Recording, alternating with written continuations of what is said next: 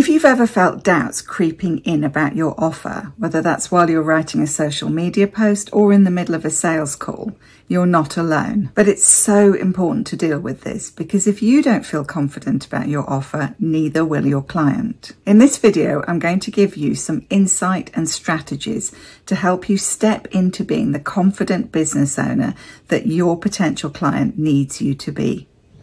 I'm Rachel Roberts and I help ELT, ESL and language teaching freelancers optimize their business model, their marketing and their mindset so you can work less and earn more.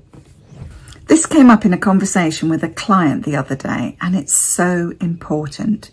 If you don't feel confident about your offer, your client will definitely pick up on this. Absolutely in a sales call, but also through your marketing and copy. I do believe that we put out and can pick up energy from people. But even if you think that that's woo-woo nonsense, the things you say or don't say and the tone of voice and the wording definitely do matter and convey their own message. And then there's what you actually say.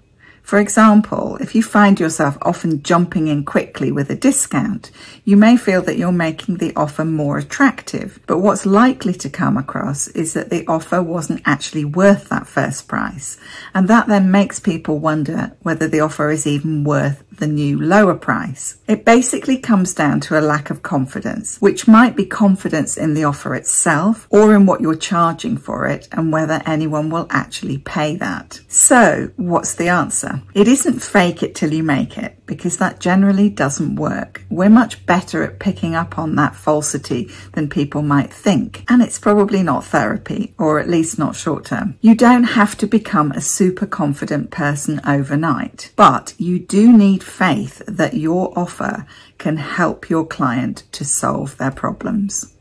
So the first step, as ever, is to be super clear about what those problems are. This is partly about really understanding your niche or those people that you work with, but it's also about really listening to them. This could be in a sales call or just listening in general to what your clients are saying and to what people are commenting on social media and so on. If you're not really clear about this, it's hard to know for certain that you are actually able to help them, and that can undermine your confidence. Then you need to have an offer which you are confident has helped people in a similar situation. Obviously, if you're just starting out, this is a bit harder, which is why it can be helpful to try things out before you fully launch your offer. You might, for example, set up a beta version of your offer where it's clear that people are paying a lower rate in return for feedback and the acceptance of the fact that things might be a little bit rough around the edges. Or you could even offer a few free sessions to start and to do some market research. A few though. Then you can gradually move up the price as you get more results and, as a result, more confidence. Both you and your future clients need to hear about how your offer has helped people like them. This will build your confidence and their confidence in you. And this is why sharing case studies and testimonials is so important. Repeat after me. This is not about bragging or showing off.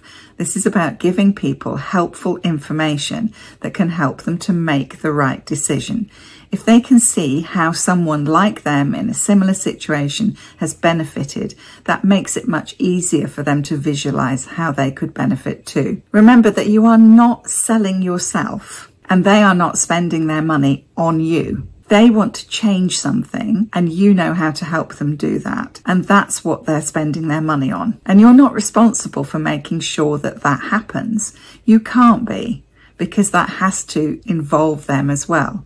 You're just responsible for making sure that you keep your end of the bargain and that what you offer them gives them the best possible chance of achieving those things they really want.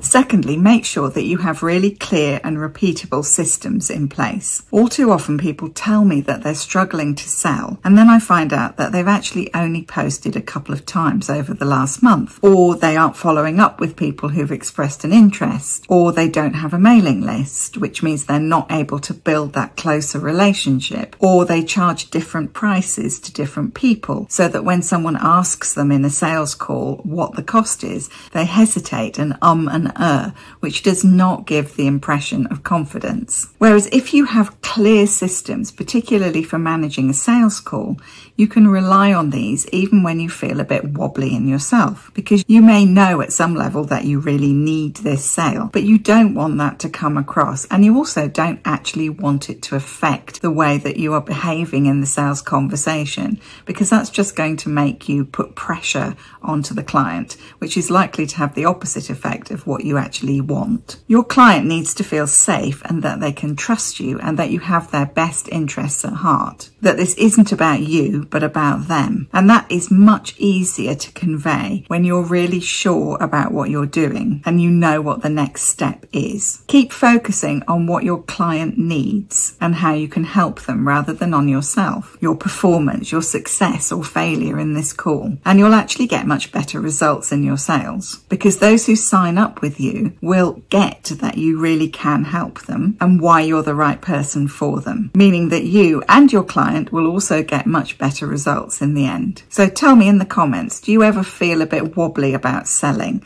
whether in posts or in sales calls? And what do you do about this?